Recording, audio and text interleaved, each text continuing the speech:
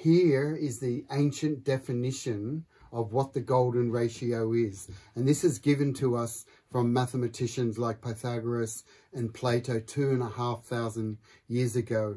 And what it really is, it's something based on a trinity of three parts.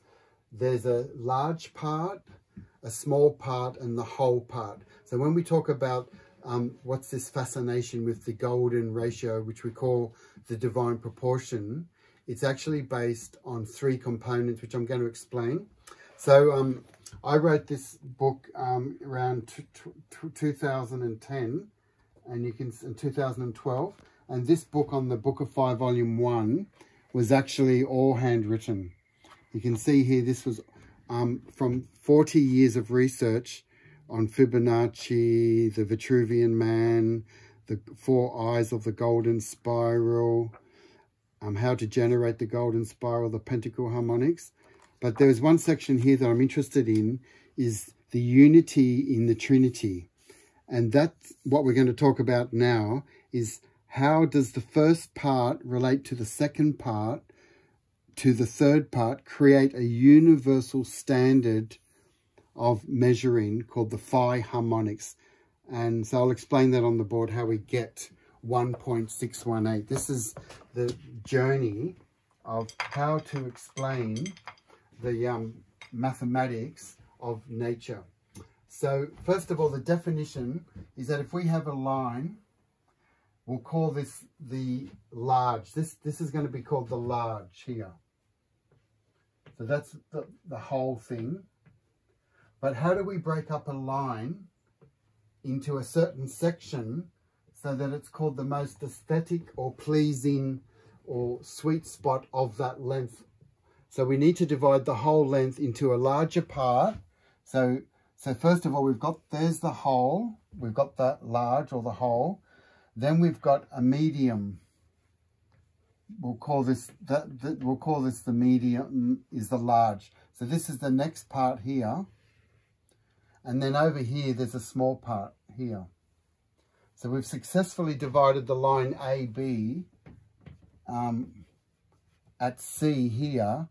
That's in the sweet spot. So that the proportion of the small to the large is the same as the large is to the whole. So I'm going to write that down.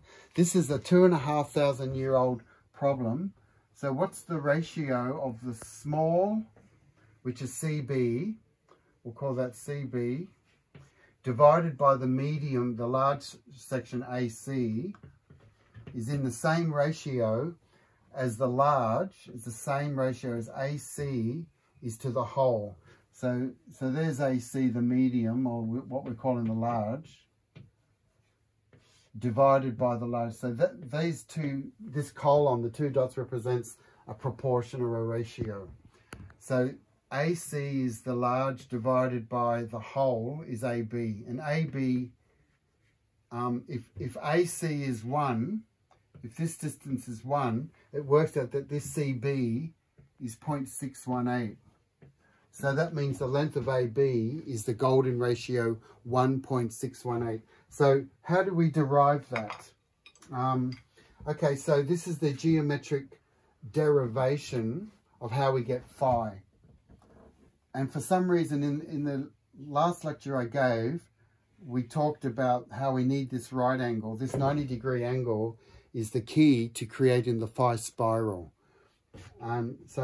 So we call that the unit square. So if this is 1 and that's 1, I'm going to double the unit square. So you can appreciate now that this rectangle here must be, this is 2 units going up there, right? So what I'm going to do now is we've defined the base as 1.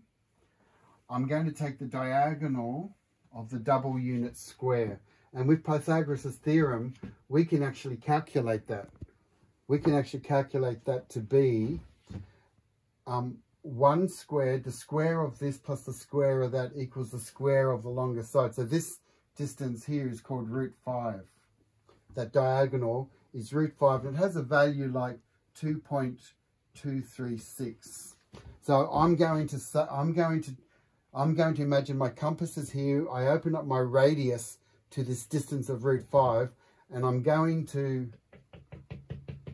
arc it down, and I end up at this point here. So if I didn't use my compass, I brought it down to there, but I could just take this measurement. I could just get my ruler and say I'm going to measure that distance from there to there. Oh, that's root 5. I'm going to place it here and mark it there. So I can just literally measure that distance and put it here. So now I can say that this distance here, the distance from there to there, we just established is root 5. And I just want to say, without this 5, without 5 fingers, 5 toes, 5 petals on the flower, the mathematics of living flowers, if without this 5-ness, there is no golden ratio. This is the key to all the mysteries in the universe. The square root of 5. That means the square root of root 5 is 2.236. And what that means is that when you multiply 2.236 ... again, that's how you get the number 5. So this is called the root of 5. Now the formula for the golden ratio, if we take the midpoint, so this distance from, if this is 1, so this distance is 1, and this distance is root 5 here, that means the whole distance from there to there is 1 plus root 5. I'm going to write that down. It's 1 plus the root of 5. Now, if I want to divide that line in half, I'm going to divide this by 2, and I find the midpoint of that distance of 1 plus root 5 divided by 2, and it just happens to be the phi ratio. So that symbol phi is 1.618, ... So that's the geometrical derivation to establish how do we get 1.618. So essentially we do have to know this formula for the golden ratio, 1 plus the root 5 divided by 2. I've shown you the mystery was, how do we express root 5? Well, it's the diagonal of the double square. So I really enjoy showing this because this is the fundamentals. This is like the bones that forms a skeleton of a higher structure of ancient knowledge.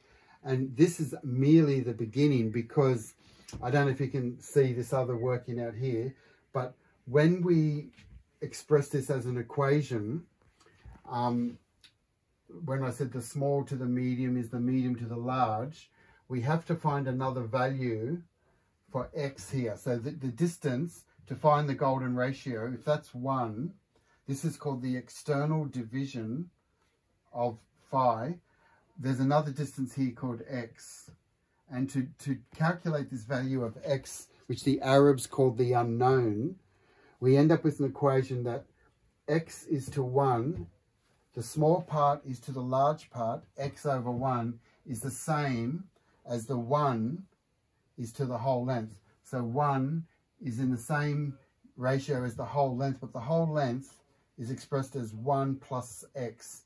So here, the Arabs invented this algebra with the unknown, and I'm not going to finish this off. I'm just showing you that with the algebraic expression of the unknown x, x over 1 is in the same ratio as 1 over x plus 1. This opens up a whole portal of divine knowledge, and we need to understand this. If you really want to become an expert on the divine proportion, we have to understand a bit of algebra.